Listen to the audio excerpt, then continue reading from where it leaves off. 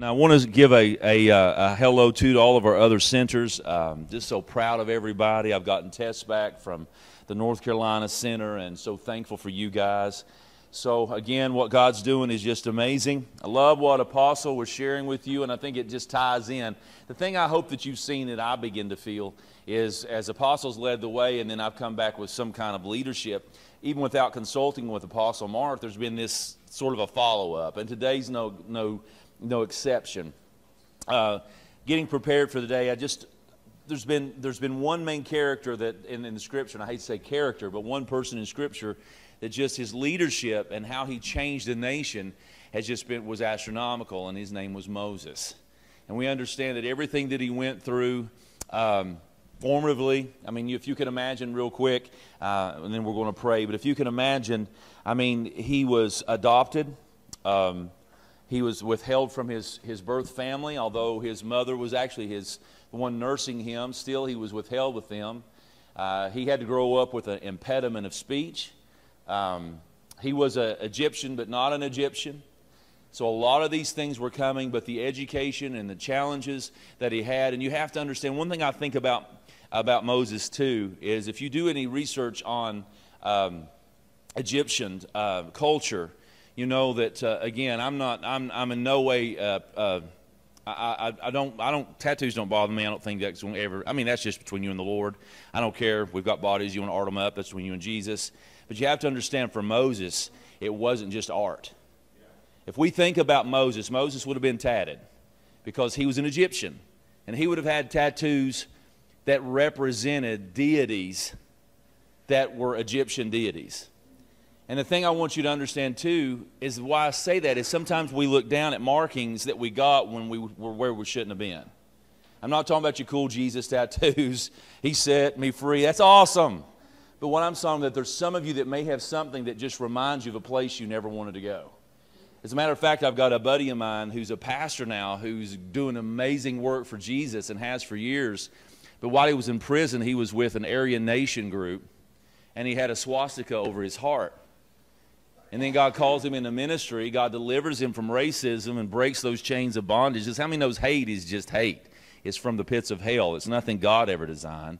So he had the emblem of the organization, the Church of God out of Cleveland, that brought him and accepted him as a minister. And he replaced that with a big Church of God cross and swoosh. But all I'm saying is this, guys. We all have history, and we all have background, and we all have challenges. And the thing is stepping out into what God wants you to be is overcoming the fears that was built when you were who you were. And understanding that, again, we always want to distance ourselves from who we were. I want to distance myself from who I was. But sometimes it's those tragedies that I allow the enemy to develop in my life that has brought compassion and passion and determination in who I am now and who God would have me to be. And I love what Mark said. It's so awesome. You have to let go. What I'm hearing over here is you have to let go of your Linus blanket, your comfort zone, to launch out into to be who God wants you to be. Because how many knows when God calls you to something, He doesn't give you the 4-year plan with retirement benefit. It's just go, and I'll be with you. Vince Lombardi said this about leadership. Maybe you don't know who Vince Lombardi is, but Vince Lombardi, again in the 60s, was the Green Bay Packer coach, and even the NFL, when they win the championship, it's the Vince Lombardi trophy. But he said this about leadership. He said, leaders aren't born, they're made, and they're made out of hard work. And I think that's very applicable even in a spiritual realm.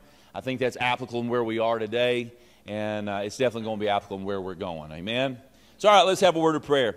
Heavenly Father, thank you for these leaders. Thank you for who they are and what they're doing and where they're going.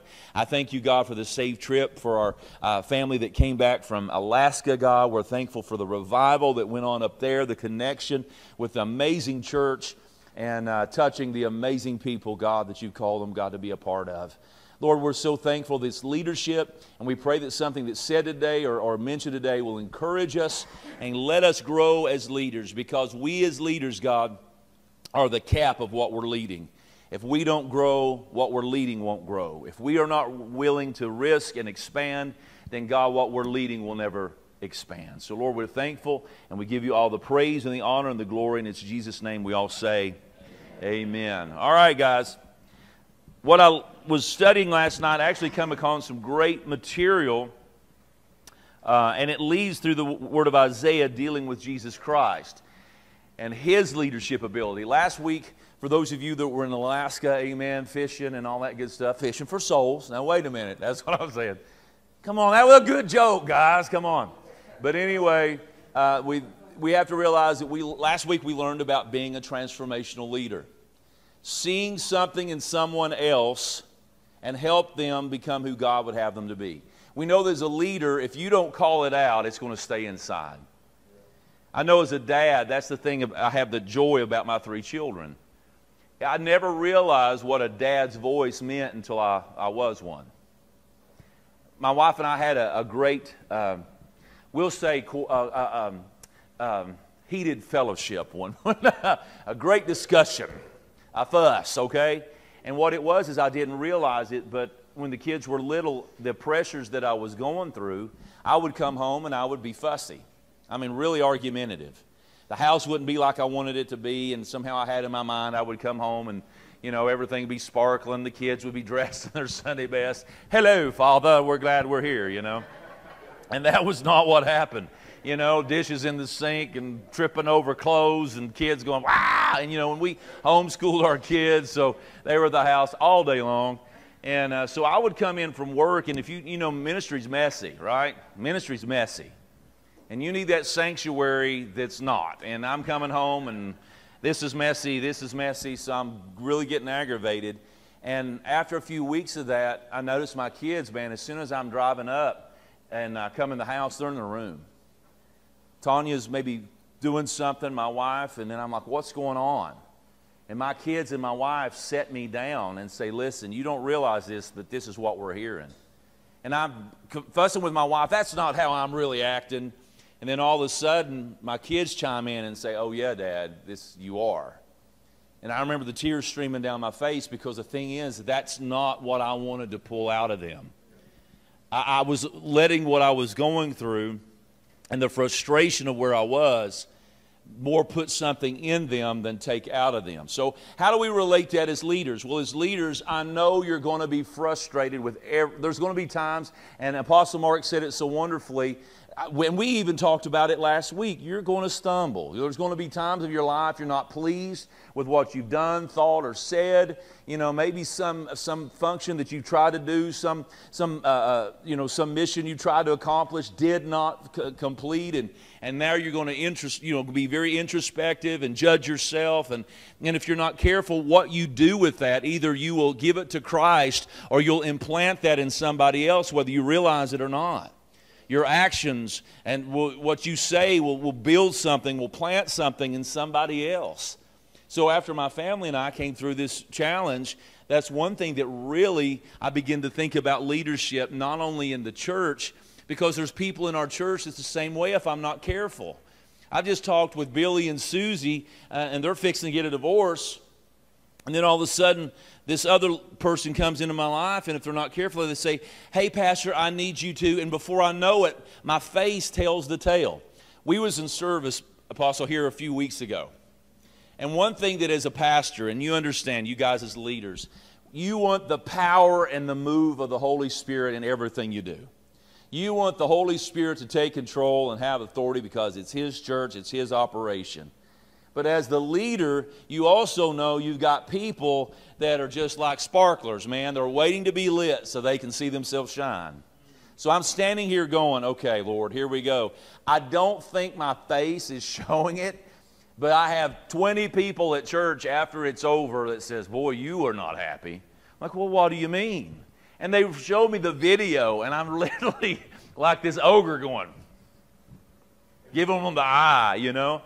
It's just the thing is I just realized I'm putting something in that I didn't really intend to put into the situation. So how do we translate that into leadership? Well, first thing I want to share with you, I'm going to share 6 points with you this morning about leadership, about looking at through Isaiah's prophecy of Jesus And then I'm also going, I know this is weird, but I'm going to tie that off too with a little bit of the man I've been studying a little bit, Moses, and how he dealt with a similar situation, okay? So our first area is godly leaders make other leaders. Godly leaders make other leaders. We've said this all through Judges. We've said this through the empowered leader. If you're enthusiastic about what you're doing, you will lead people to enthusiasm. If you are melancholy, if you don't care, if you're upset that day, if Brandon just said, hey, I need you to do this, and you said, dang it, we did that last week, I don't want to do that anymore, and we huff and we puff, and guess what? We've got some underlings that are looking at you going, oh, I don't want to do it either. But if you come around and you go, well, you know what, hey, may not be what I want to do, but if this is what is going to bless the Lord and it's going to bless life changers, then let's do it. Come on, guys. Then you know what? You're going to have guys that are going to sweat it off and go, okay, and they're going to run right in and do it with you. So remember, leaders, godly leaders make other leaders. In verse 1, in the book of Isaiah, chapter 1, it informs us that the leader would come from the stem of Jesse, from the branches from his roots, and will bear fruit. True leaders cultivate leaders because they have an understanding that whatever the task may be is accomplished through others in the same heart and mindset and work ethic, and it churns an organization along. The gospel and the work of the ministry should extend throughout all time, and it takes investing in other potential leaders to transport this effort. What you do and how you treat people matter. So how can we look at this? And one thing I wanted to bring about was a Moses perspective.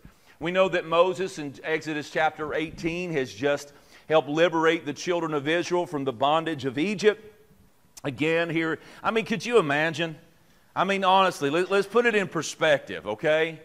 If we could put it in perspective, you know, you live in your house, everything's great in your home, and then every week I'm the landlord that comes by, and I've increased your mortgage every month until it's almost a place you can't even live there. Your kids are hungry, your wife can't go to the beauty parlor anymore, come on now. Or your husband can't. I'm just an equal opportunity. Maybe he gets his toes done. I don't know. Hey, some of them do now. That's all I'm saying. If you do, don't get sparkles. Anyway, if hold on, wait a minute. Okay, we're all right. I'm just kidding. There you go. He's wearing it today. Anyway, there you go. But what I'm saying is, and then I'm coming to you, and then all of a sudden, you know, well, one thing is I'm working for this company, but I'm really your brother. I was just adopted out. But man, I don't care. You say, but dude, you're my brother. I said, I don't care. I'm working for them. And then all of a sudden, you hear I get fired from that job, right? And then I come to you and I go, hey, now I'm your brother. And now I'm hearing from God, and we're going to move out of here. That's what Moses has faced. So we know that Moses was going to face those things. He's not good at speaking. Some say he had a stutter.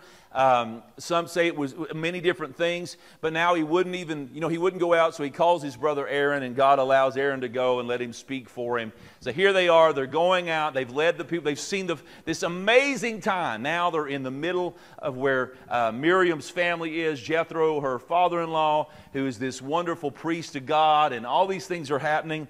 And in chapter 18 of Exodus, we find that Moses is just stressed out.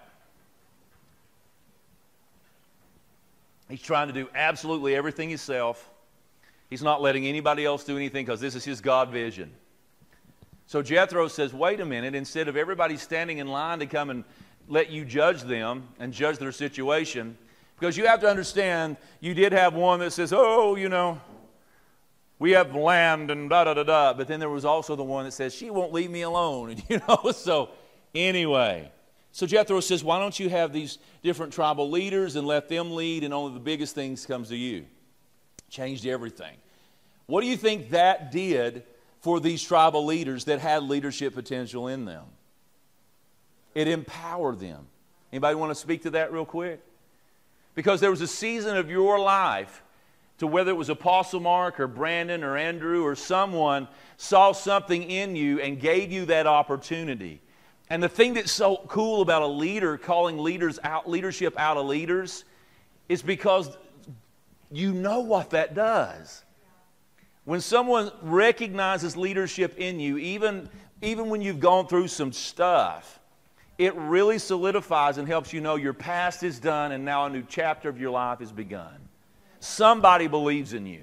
Somebody has saw something in you, and it churns your heart. Amen? So all I'm saying is this, and godly leaders make other leaders. Don't forget, and I've said this again and again, your job is not just to lead your people. When Apostle Mark and Apostle 1L, they send folks you out and you're leading your team, it's not just about getting the job done, but there is somebody on your team that should be the next leader. There is somebody with leadership potential. They may be rough around the edges. They may not be here today. I mean, they're not ready for it. I'm not saying they'll go, come on and lead the Bible study. I mean, they're just fresh into the facility. But what I am saying is be looking at more than the outside. Remember what it was for you to be called into leadership and to be looking to invest that into somebody else. Make sense? Amen? Somebody hand this brother a mic. Have we got a double mic, or do you want me to run again? There we go. Yeah, man, I about wore myself out last week. I need a nap. I feel like there's like a time that you have to turn it over to the next one. You know, let the Holy Spirit pick somebody out and turn it over to them. Amen, my brother. Well, I'll tell you, and I'm sure Apostle Mark could tell you, we actually had this conversation, if he recalls, a few weeks ago. What it was like when you first started out, and if it was to change the toilet paper, you had to change toilet paper. If it was an unclogged toilet, you had, and in all this, you're doing intakes, and one else doing intakes and trying to help people be delivered, but also you're also the one that, you know, we're out of notebook paper. Can you get some more? I mean, what a blessing to be able to say, I don't have to deal with that anymore. Amen? Amen? And the thing is, you've got somebody saying, man, I could do this. How did God call you? Somebody speak to that real quick. Okay, so I was an intern in the program, and I remember being called into the office and actually to be, I don't know the correct words to say, but chastised or corrected. And Miss Mindy literally spoke into my life, and she said, you're such a remarkable woman, and you can do so much. And like that stuck with me and brought out, I would have never seen that I would have been an intake or a house mom or anything like that. And it just really meant a lot. So like it can really make a difference with people. Come on. That's what we're talking about. Again, guys, remember, being a good leader is not just about having as many people as you can follow you. Come on, that's being a superstar. Justin Bieber shows up in Pigeon Forge, Tennessee, and he's going to have thousands of people. But that doesn't make him a leader. Amen? Leaders build leaders. That's our number, I believe, to be honest with you.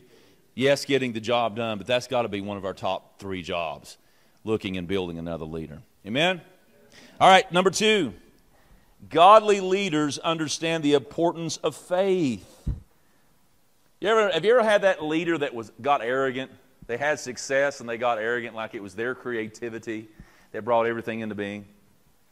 I mean, you know they're fixing to fall. You know, you can see it. I've been in this thing so long that it just, you see it happen. Well, look what we're doing, and we're doing great, and we're doing this, and look what I did, and I think this, and then all of a sudden you're going, uh-oh, and in about that time you read it in the newspaper.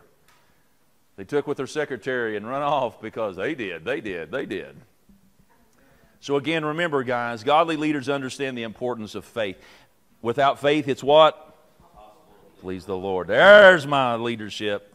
Isaiah starts with verse 2 off with, the Spirit of the Lord will rest upon him. Great leaders have inner source, or the Holy Spirit, that drives their skills, abilities, knowledge, and understanding. When these attributes are rooted in self and others, they typically yield disastrous results. However, those attributes rest on the power and the strength of the Lord. Great and mighty things are accomplished for His glory and God's people because He equips us with true wisdom, counsel, and knowledge needed. How many understands that our source is not our own ingenuity. Our source is Jesus. And He gives us that sweet Holy Spirit to empower us for service. How many times has the Holy Spirit spoke to you to go left and not right? To stop instead of go. To go instead of stop. Can you give us a for instance, Apostle Mark?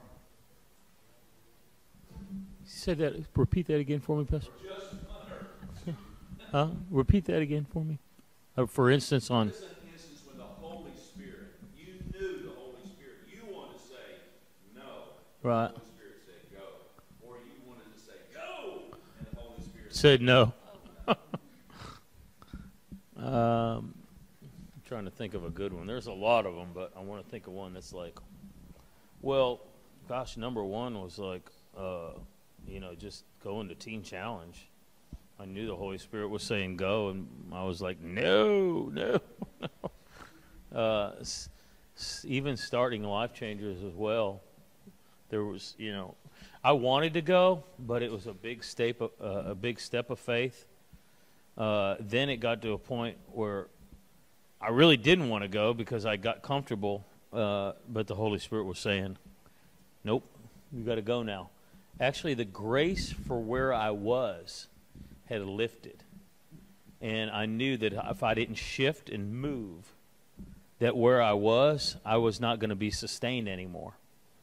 So there's where you got to be careful. If you know the Holy Spirit is telling you to do something, you've got to be obedient, because the grace for where you're at, it can lift, guys. And it'll lift and it'll shift. And you got to follow it. Okay? Flow with it. So how do we, as leaders, how do we ensure that we listen to the Holy Spirit and not to ourselves? Where does that begin? In the prayer closet. My Moses scripture this time comes from Exodus 33, and it's Joshua. I love this about Joshua. Of course, we did read that Joshua didn't raise a leader. That was the bumbling failure. But we know, preparing himself for leadership, he got to know God. If you can imagine, he was Moses' right hand. And when Moses would go in, I love this narrative if you read it there in Exodus 33, is they had a tabernacle, a tent. And all of a sudden, Moses would know, the cloud would fall over the tent, and Moses and Joshua would go in, and they would meet with God. Can you imagine that? I mean, we pray by faith, and we read by faith, and we have great encounters with God through the Holy Spirit.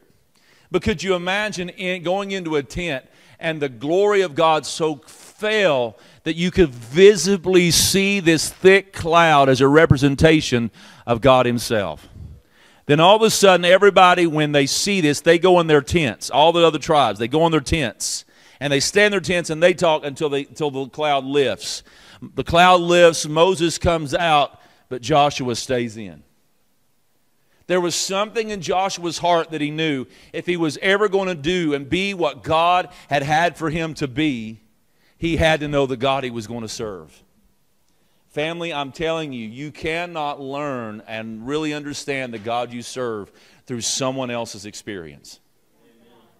Someone else's testimony is given to inspire. But you have to do this yourself. You have to dive in yourself and begin to learn God yourself, and through leadership and guidance. See, he had the leadership of Moses. I don't know how you see things. I see things very visibly. And I just see that Joshua came in with Moses, and when he fell, and all of a sudden, we talked about worship last week. How do we lead someone into worship? I see Joshua coming in with Moses, and all of a sudden Moses falls on his knees in the presence of God. And then Joshua, seeing that, he falls on his knees. And Moses starts saying, "Almighty God of heaven and earth." And under his breath, Joshua says, "Almighty God of heaven and earth." So that when Moses leaves, now it's Joshua's opportunity. And the thing that's so cool, although there was no cloud to speak of, or nobody else much noticed, the commentator we know says he stayed in. A true leader stays in the presence of the Lord way outside of the church service. It's easy to be there when everybody's like, "Look at Shannon worship. Woo! Watch her worship." Look at Andrew, boy, he can sure shuck a buck under the name of Jesus. Y'all know what shuck a buck is? That's a holiness term from when you see that. That's a shuck a buck. Bet you ain't seen that in a while, have you? Growing up in the Church of God, honey, we saw a lot of shucking and bucking, let me tell you. But what really the relationship with God develops is when all that's over. When the only melody you hear is not coming from the stage, but it's the melody of worship from your heart. We forget that, guys. You ever wonder why we get so busy? I'm just going to be very transparent. 2 Sundays ago, I'm standing in worship. Now, I've had, y'all know my septic nightmares and everything in school, still trying to do that, and pastor and visit folks. And had a young man had a 5 bypass, 80 years old, 5 bypass in Knoxville. And, you know, we're doing everything that we're supposed to do. And then all of a sudden, Sunday morning happens, Apostle. Sunday morning. And our praise team is taking off on a beautiful song.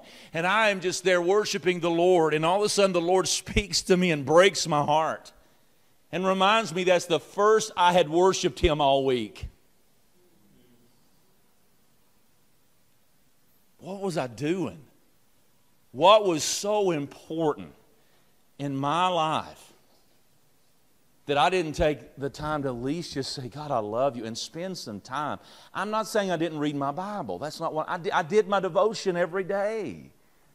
There's a difference in our routine in true worship. Can I say that again? There's a difference in our routine in true worship. Our routine is out of habit. Well, I'm reading my devotion today. Check. I prayed for James today because he really needs it. See, I mentioned him again. I prayed for this and check. But worship is not about your checklist or to get it done. Praise the Lord.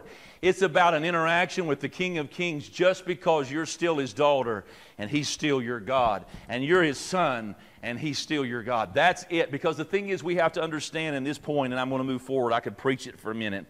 But godly leaders understand the importance. If I'm not having relationship with the one in whom I'm employed, I'm not really on the team.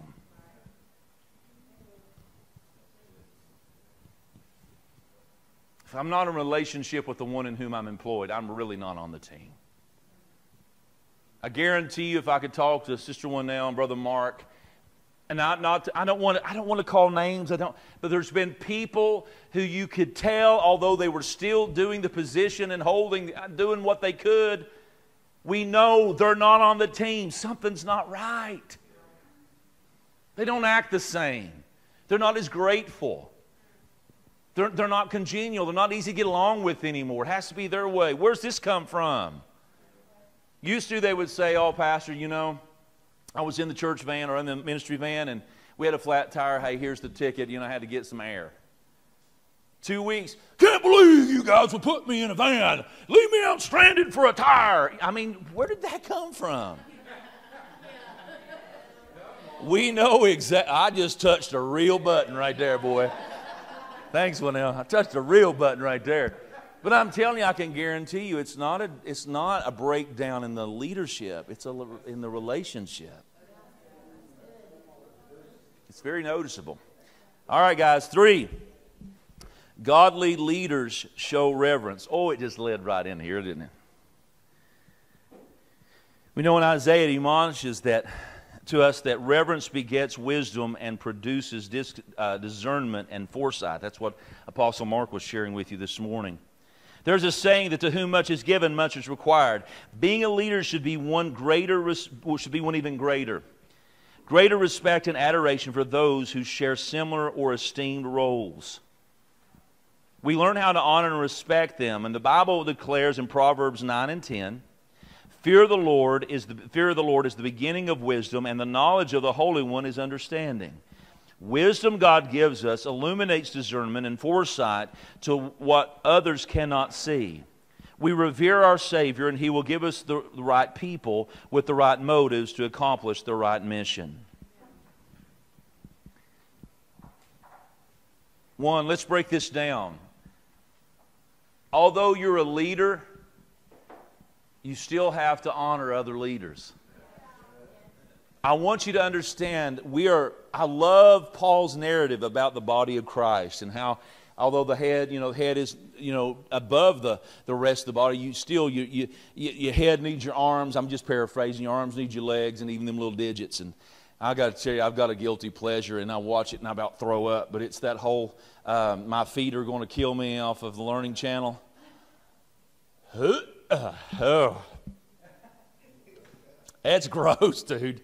And I've had foot issues, and I guess that's what leaned me into this, But I've watched this, and I'm just thanking God, thank you that I have actually, the right amount of toes on each foot, and one foot is not cottage cheese and smells like trash. Okay, I'm going on.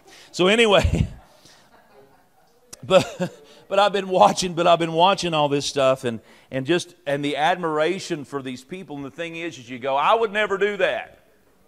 But then you understand, if somebody doesn't do that, then people are really going to be hurt and wounded. If there wasn't a doctor who went into podiatry, there'd be a lot of hurt people. If there wasn't gastroenterologists, okay, that's the guy or the gal that goes up your keister.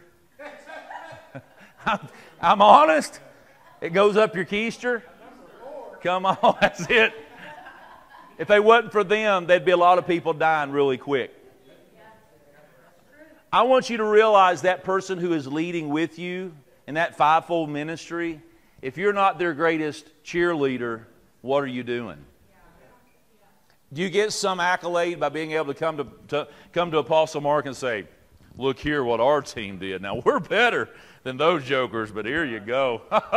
Boy, he's glad he hired us. I'm glad.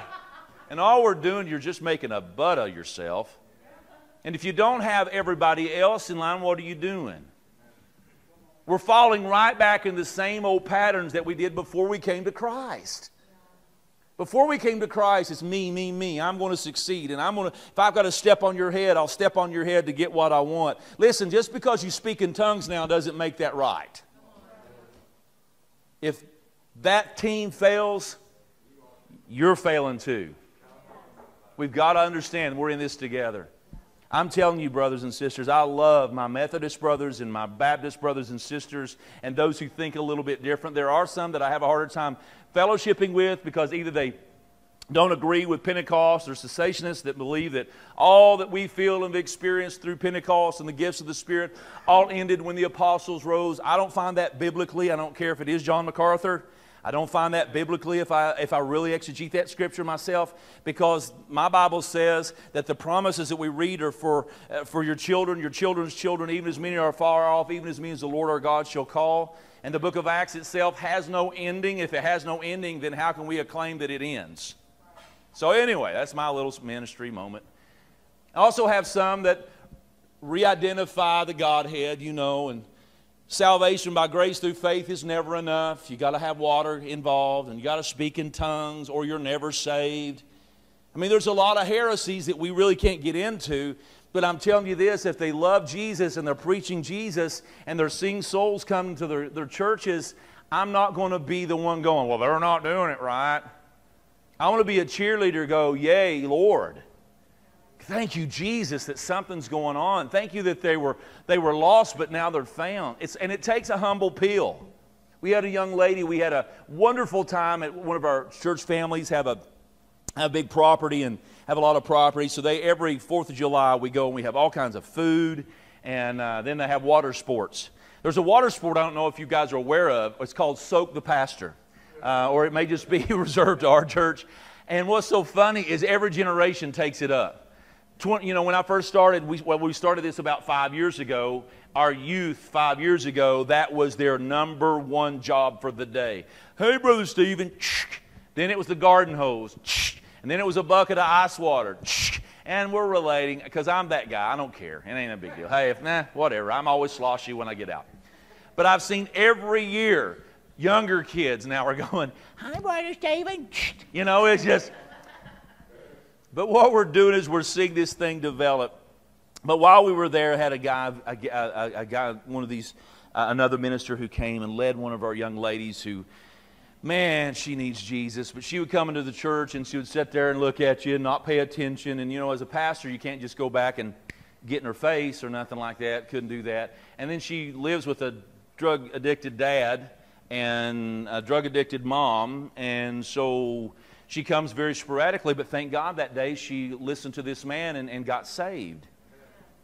Now, I will tell you that this guy's something else. I love when folks move to the area and God calls them to the area just to tell all the other ministries how wrong they are and how they're not doing it right. You know, that we should be doing church differently as they did from the state in which they left. That's a little tough pill to swallow because, you know what, I mean, come on, been at this too. But God used it, and the thing is, guys, I'm not going to belittle that. As a matter of fact, I'm going to encourage that and challenge her to just continue because guess what? It don't matter who reeled in the lure, she come to Jesus. So that's what I'm saying, guys. And I do ask you to pray in your prayer as leaders. Pray one for another. And if you're a strong leader, and I know Apostle Mark and Apostle Winnell, they know who you are. I know I love all y'all, but they know the one who's really the leader's leaders. If that's you, ask Apostle about coming alongside one of the leaders that may be struggling and see if you can help them. Would that be in line? Would that be in line of saying, hey, I heard that this particular team is not doing well. Maybe there's something. Not to take over. That's not what I'm saying. Somebody, oh, they're going to come and take it over. No. I'm saying come over and put an arm around you and say, hey, man, what's going on? Can I help you? Man, I'd like to help you with this. There's people in my life that do it. I've got pastor friends who do great things, and they're like, Stephen, what can I do for you? I've got a pastor friend of mine out of Clarksville who in 2019, before COVID, was pastoring the fastest growing church in America. And I have him on my phone. And he's the guy that I can literally call, and when he can, he will call me back. Hey, Stephen, what's up? What can I do for you? What can I resource you with? There was a time a few years ago I was preaching a sermon series on the gifts of the Spirit. And listen, I love to study, but I'm not going to reinvent the wheel if it's already rolling. He did an incredible sermon series, and you know what I did? I said, hey, Mike, would you send me the notes on your sermon series? I'd like to include some of that. You know what he did? Talked to his secretary. Within a day, I had all his notes. All I'm saying is, as leaders, we also have to understand we're interdependent one on another, and we need each other. And if I can help you, I want to help you. But I also want to be humble enough to know, hey, maybe God's going to send you in my life to help me do some things better. I want you to know when I sit over there for the 10 minutes that I sat, I'm gleaning because Apostle Mark has done things in ministry I've never done. He and Winnell has left ministries and started ministries and saw things succeed. And to me, I'll be honest with you, one of the things that I'm gleaning from today and that I've loved so much is to hear that Mark questioned himself. Because I remember the days when Mark calls me and he goes, okay, Stephen, said, the Lord said we're going to start something new and we're going to leave, Teen Challenge. And I don't think I said no, but in my heart I'm like, why? He was the director there. They were rocking it. They were buying new buildings. They were painting new buildings. They had intakes. They were doing things. It was incredible. I went there and I'd seen this evolve from these little things to these now greater ministries. And I'm going, I don't see it. But the thing is, I didn't have to. But I hope he knew that I'm going, Lord God, I don't know what you're doing, but I know it's going to be great. And then we saw the next ministry go, boom. And then as he said, that grace on that ministry for you guys may have shifted a little bit because you decided to take, and I'm not trying to pick, but you decided to take a road of integrity and biblical authority. And I know God's going to continue to bless. But if you always do what you've always done, you'll always get what you've always had. Amen? But it takes a whole lot of courage. And I admire you both for going, okay, God, let's do something else. And those of you that have followed along the way, man, you guys are rock stars. All right, let's go on. 4 godly leaders stand up for the marginalized. Unfortunately, we live in a society where many have the dog-eat-dog mentality, and I mentioned that about leadership. Man, I'm just, you know what, and I'm going to be, and I don't know if you'll relate with this, and Apostle, correct me, I don't know if this is relatable for this ministry. I'm sorry. Oh, sure can. Godly leaders stand up for the marginalized. Marginalized. Those who are set back, put off, belittled. I used to... could say underdogs, but underdogs is not, I think of underdog, the superhero. I'm just talking about the one who come in, nobody thinks they can do the job. The one nobody, have you ever heard this one? Oh, they're on your team. Bless your heart. Oh, they're doing what? Well, that condescending, well, bless their heart. Can I tell you the thing I hated, and this is the illustration I'm going to give you. I used to hate going to district councils and minister meetings because at one time we had that era of this. Well, hello, how are you doing? It's good to see you. Now, how much your church running? Well, that's one. What did you do in missions last year? Well, we got this award, and I don't know what you're doing. And we're great. How are you? I hated that. God didn't put us in a metropolis area or metropolitan area. We don't get Dollywood. Come on, somebody. Our claim to fame is Army Mill, and it's a broke-down antique building, but they serve really good food. You don't come to Rogersville by accident. You intend to be there. But again, guys, I hated those ministry meetings because they would just, all right, hey, look what we're doing, blah, blah, blah. And I'm like, man, we don't have your budget. You know, we have one hired staff and the rest are volunteers. Sometimes leading a volunteer staff is trying to nail Jell-O to the wall. It'll stick for a minute, but if you close your eyes, it's flopping to the floor. Because you know about a volunteer ministry is you have to re-enlist again and again and again and again. But again, those were those moments that, man, they just broke my heart. But I'm thankful to see a shift I have seen within leadership. But what that did for me is it makes me be that guy that when I do see that church that may be running 10 people and they're out there, you see them if you go to these churches. And you know what I've found? The passion for God in the 10-member church is just as strong as the one in the 10,000. But unfortunately, we live in a society where the 10,000 gets all the accolade and the attaboys, and we can't wait to get there. And then the little church that gets the, well, bless their hearts. It's the little church where you have a family that comes in and they have 4 kids, and you're struggling just to have something, and all of a sudden you have a youth group, and all of a sudden, they look at you and say, well, we're going to the bigger church because you know what? They have something for our kids. I understand it. But could it possibly be that God is calling them to lead, but they're just so used to consuming that they won't step out and lead something? It's always easier to jump on the back of something that's already moving than it is to get it started yourself. All I'm saying is this, guys. Be the God who encourages the marginalized. And I challenge you as leaders. You're going to go into, you wouldn't be impressed with Crossroads. We're doing our best. But you know what? You're going to go into churches and the carpet's not going to match and this kitchen's going to be so simple. And maybe all they have is about 5 little ladies or gentlemen who are there who wanted you to come and speak in their church or stand in their business. Can you please do this as unto the Lord? I don't care what they're doing. You be thankful for being there. You be thankful for what they're doing, because guess what? You may be standing in line. You know those rewards in heaven that you talked about, those crowns?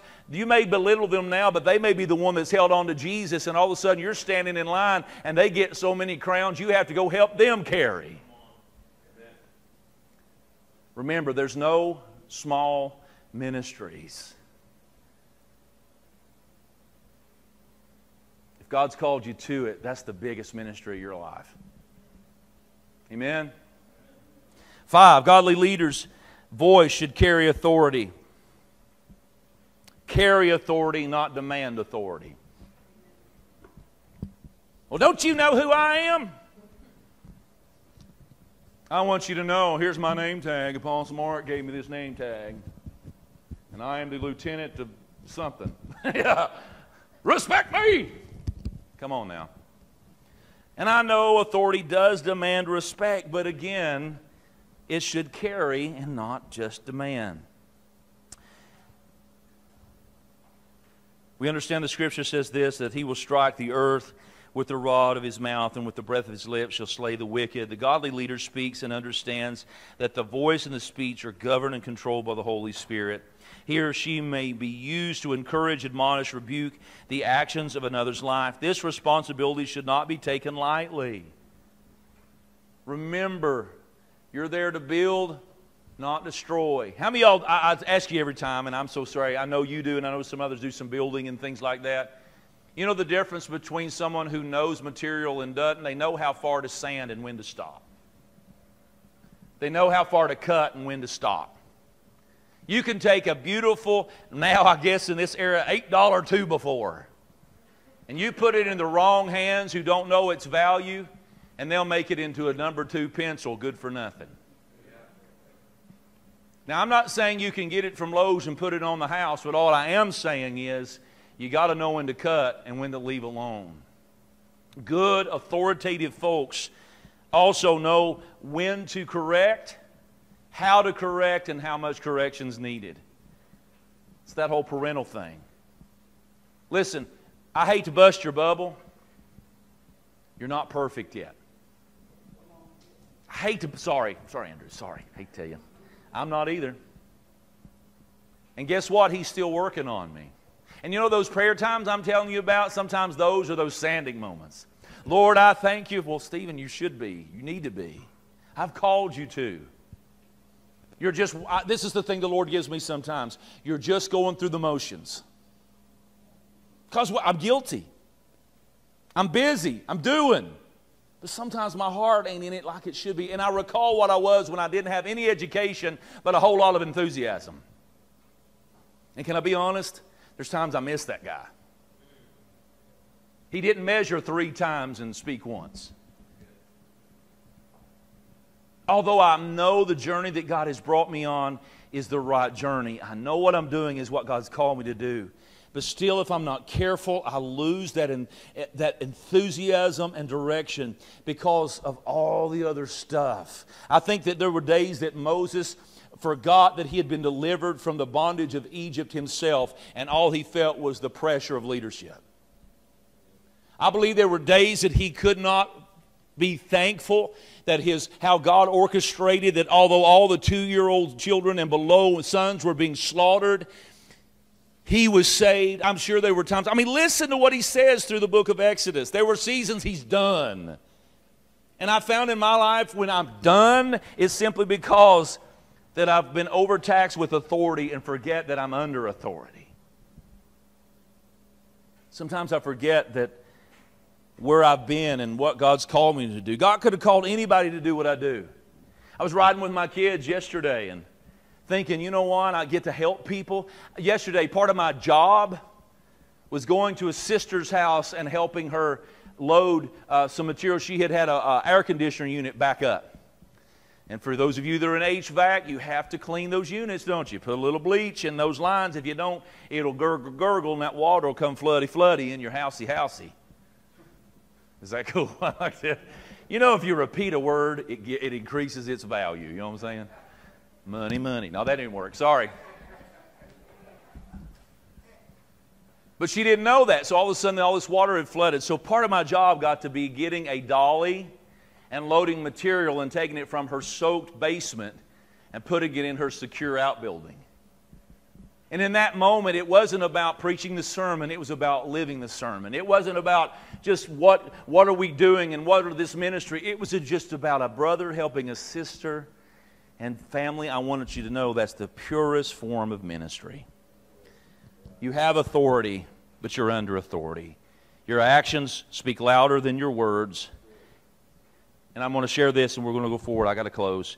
But always know this, when you're under authority, what you do and how you act, you don't just speak for yourself, you speak for the organization who gave you that authority. No matter what you're doing, when you step out of here and you have your team, you may not have these big signs that say, Life Changers Outreach, we're sitting on the hill, Lee Greenwood Parkway. But you know what? That's what you're saying. The way you're talking to the folks on the job, they're either going to want to send their broken people or they're going to say, Dadgum, I wouldn't send my people there. Listen, I don't mind bad press. The Lord overcomes that every day. But real news, come on. I'm not upset if you're lying on me. It hurts my feelings. But I know if I stand, it'll all come out in the wash. But if I'm really doing that stuff and I don't know what I'm doing and I'm saying and hurting people because I got some authority, Come on now. I know as a pastor, I'll either lead people to Jesus or I'll stop them from coming. And the thing is, the Lord never allows the potential saints of God to come when I'm at my best. They normally are around me when somebody's just cut me off in traffic. Or I'm in Walmart and bless the Lord, hallelujah. I have to pick my own groceries and check it out myself and still pay an arm and a leg. Come on, somebody. But that's where we got to lead folks. All right, let me close with this. 6, godly leaders allow God to keep them centered and balanced. That goes back to that Joshua illustration of him staying in the tent. And I know what you're saying, but Pastor, I can't, my mornings are so busy, I can't spend 20 hours in the tent with the Lord. You're not supposed to. We read that Jesus spent time in the wilderness and he spent time here, but he also went back and finished the calling, the challenge. I want you to know 5 minutes of intentional praise and worship is a whole lot better than 50 minutes of lollygagging around. It don't take you all morning long just to touch Jesus. Oh, you know what my Bible tells me, Apostle? That when I speak his name, if I'm married and I lean over there and I grab sweetheart's hand and I say, let's just pray for a minute, and I mention his name, he's in the midst. It don't take prompting, prodding, invoking. Come on now. And sometimes God understands too, but that intentional moment, God, you know my day is going to be crazy. I'm going to have to deal with Andrew, and God, I need your anointing. No, see it? But the thing is that's intentional. And then when you can have those beautiful times, then take advantage of it. But always remember that family of faith. Godly leaders allow God to keep them centered and balanced. We understand too that having a righteous mind allows a leader to concentrate on what matters most in life and are able to lead effectively. You can't be a godly leader without God. It's impossible. You'll get greedy. You'll get arrogant. You'll get snotty. Come on now. We already said it, and I know when I was mentioning that earlier this morning, you knew 3 people right there. That's him, Jesus. I'm glad I don't know everything you know. That way when I say this, you know, okay, he has no clue, so he's just preaching from the Lord. But again, it takes God to keep us centered and understand that when all things are said and done, we'll stand before he who has called us and give an account for this calling. You preach that, Apostle? Yes, sir. And I just want to hear him say, well done, not I'm glad you're done. Yeah. I want him to say, well done, my good and faithful. Now, whoo, I couldn't let you live no more. You're just fixing to tear it up. I don't want to be that guy. I mean, don't get me wrong. I pray, and my prayer is to live to about 99, and then about at 99 and a half, the trump of God sounds and we're out of here. My plan is to see the grandbabies and great-grandbabies and all that. I mean, ain't that your plan too? That's sort of what we're hoping for. But the thing is too, is I don't want to outlive the anointing of God on my life. I don't want to end my life making such a mistake that the years and years of ministry that I've done for Jesus is tarnished because of something stupid. And I'm not saying God's going to take you out. That's not how he does it. If he did, there'd be a lot of ministries taken out. That's all I'm saying. But all I'm saying is this, family of faith. I want you to know that godly leaders allow God to keep them centered and balanced. All right, that's 10 o'clock.